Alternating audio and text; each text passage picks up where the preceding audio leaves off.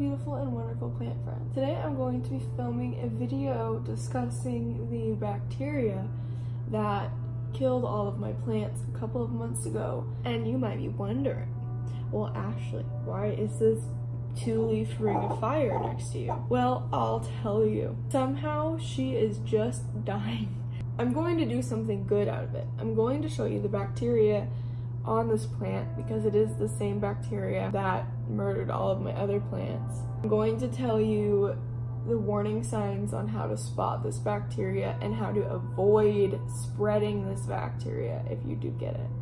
Before we keep going, please leave a like and subscribe. Okay, hello. So here is kind of what we are working with. First of all, I am going to be putting on these gloves and I will explain why later. So, what is this sickness? There are 2 different possibilities of the sickness, and there's just not that much known about plant diseases because, I mean, they're plants. When they die, and no one thinks twice about them, right? You know, oh, plants, they're just supposed to do that. Or they're supposed to get bugs, or they're supposed to, no, I mean, yes, if they're outside, but there's no reason that our plants should not be safe and healthy inside, right? I'm going to talk about bacteria versus fungal infections because they are different. One is much worse than the other, and I'm going to then show you an example of a bacterial infection. So, with that being said, let the explanation begin. So basically, what I'm going to start with is called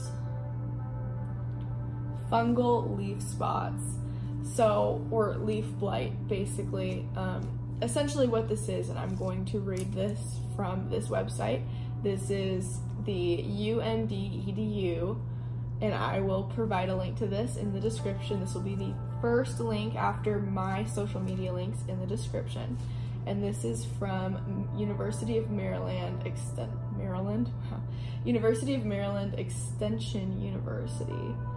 All right, so general leaf spots. Fungal leaf spots are common on many herbaceous flowering plants. However, some are more devastating than others. Experience and regular monitoring will alert gardeners as to how serious the problem.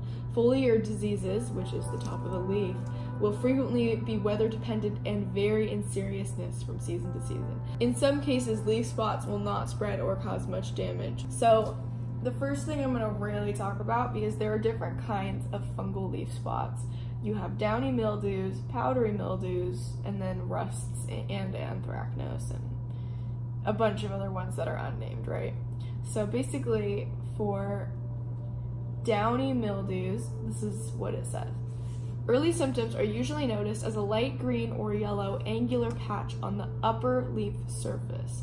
So I can tell you from experience, the biggest way to tell between bacterial and fungal is bacterial infections usually occur on the underside of the leaf where you don't see it until you've touched it. The oils in your skin and the heat of your skin activates it almost like a switch, basically like kickstarts the bacterial infection, and then it just destroys your plants. And then because it's on your hands and you don't see anything yet, if you touch all your other plants, because you love your plants, why wouldn't you touch them? You should be able to touch them. Then you're basically spreading a deadly infection. The difference though with downy mildew is that you will get almost like a mold on it. Moving on to powdery mildews. Powdery mildews grow as a white powdery coating over the surface of the leaves. You would notice this if you had it, right? That these are mostly outside things. And so now I want to jump over to bacterial leaf spots. Now, when it comes to bacterial, this is where my expertise really shines because this has happened to me a few different times. The biggest time I killed 2 Rhaphidophores, and when I say kill, I mean I had to cut all their leaves off. I still have them. I killed 2 Rhaphidophores, 4 leaves on this Cuprea, a couple of my, 3 of my Wendlandii leaves for my Syngonium, a bunch of my Pothos leaves, a bunch of my Cebu leaves, So you're asking, Ashley, what is a bacterial leaf spot? I will tell you and then I'll show you. Bacteria are single-celled microscopic organisms bounded by a cell wall that cause plant diseases. Bacteria are much smaller than fungi and nematodes, but can cause severe symptoms. Bacteria pathogens can cause soft rots, vascular wilts, leaf spots, and blights, as well as secondary infections. Commonly encountered genera include Erwinia, Xanthomonas, Pseudomonas, corn bacteria, and Agrobacterium. Bacterial leaf spots and blights can occur at the same time as fungal leaf spots, and diagnoses can sometimes be difficult. Bacterial leaf spots will sometimes have a more angular appearance, and the spots are usually between the veins. If a new leaf or shoot quickly collapses, or a spot develops with a shiny, dark appearance, or basically the leaf is thinned out and instead of it being a crunchy dark, it's kind of like a soft dark, then it is called a blight. First of all, before you handle any kind of damaged plants, you always want to use latex gloves. Your beautiful, cute, aesthetic garden gloves will not cut it because the bacteria can basically hop onto that, and if your gloves are wet, you're incubating the bacteria. It's a big mess. Just buy yourself some nice latex gloves or finger condoms. I don't know what those are called. Let's look up what are finger condoms. Cots. They're called finger cots. Yeah, I have a friend who uses finger cots instead of latex gloves. All right, so here is the scary part and the sad part for me. I'm going to show you this beautiful rare plant I have that is very much infected with this disease, and it just honestly makes me want to cry. So I'm gonna move the camera, the orientation is going to change, and you will get to see the bane of my existence. So I'm going to use flash to give you an accurate representation of what's happening here. So you can see the water-soaked area that it is talking about is this bigger piece. And you can see that it almost thins out the leaf. Like there is a very clear injury to the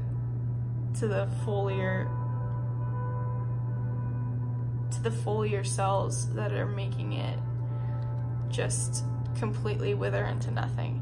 And this will often spread in dots or start out in this exact way that you're seeing it right now, with these very small dots. Sometimes over here, you might even see something where it's almost completely thinned through the leaf, like it has in this spot right above my thumb here. And down here, you will notice more symptoms along the leaf vein where the bacteria has traveled all the way down.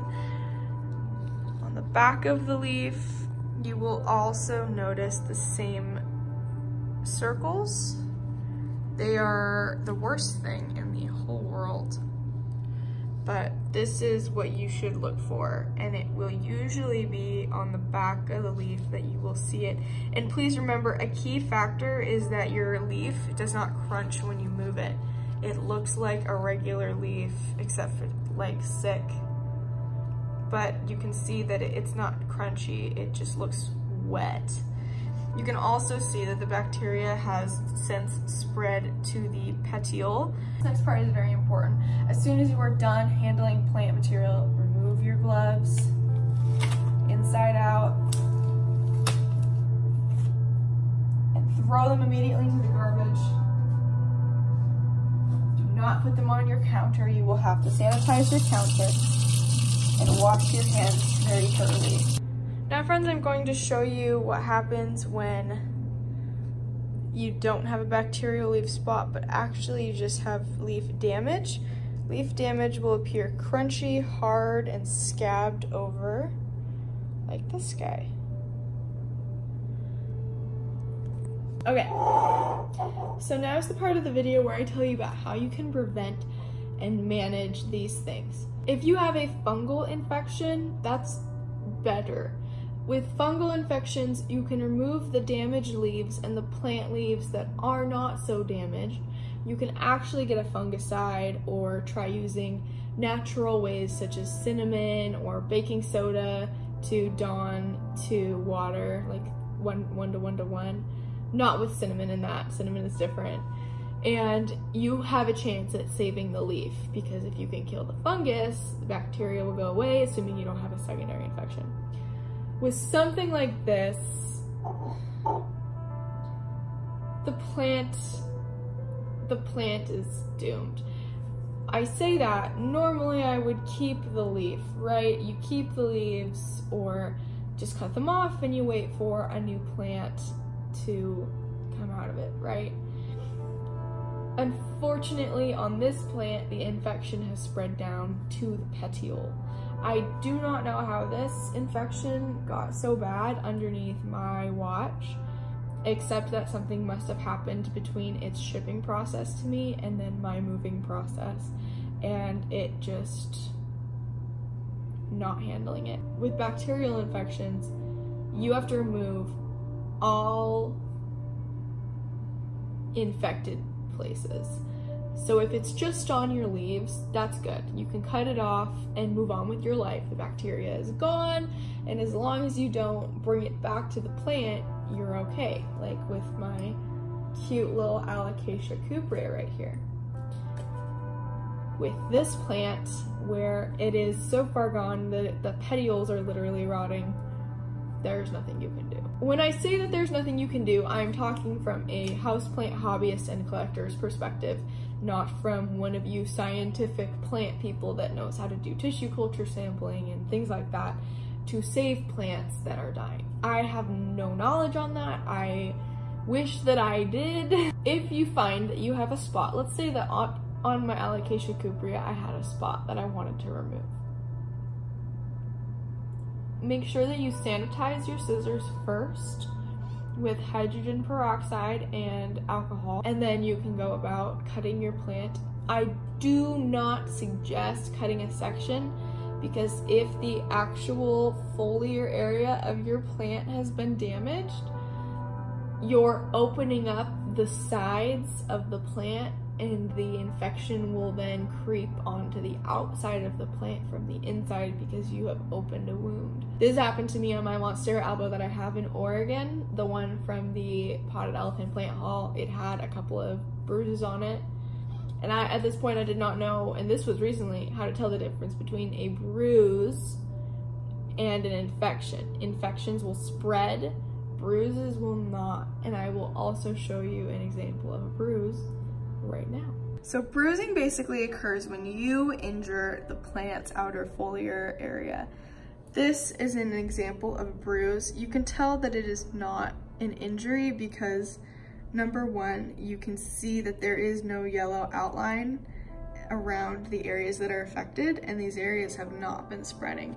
If you were to touch them and there was some gross dirt on your hands, you could risk giving the plant an infection, but it would be a pretty hard thing to do. I would just avoid touching your white albo leaves altogether, just because, I mean, it's just not worth it. Here you can see we do actually have a pretty bad bruise that I am worried is infected, but we won't know until it unfurls and I can really see exactly what we're working with. Thank you so much for watching this video. Please leave a like, please subscribe if you haven't yet, and tweet me at David Dubrick, and let me know if you have this plant infection. If you need help handling your infection because you're not sure, please DM me at instagram.com/Ashley Slater, or just click on the link in the description in your phone and it will open it up in Instagram, and you are free to message me and ask me for advice. I'm always here to help. And with that being said, I will see you in the next video. Peace.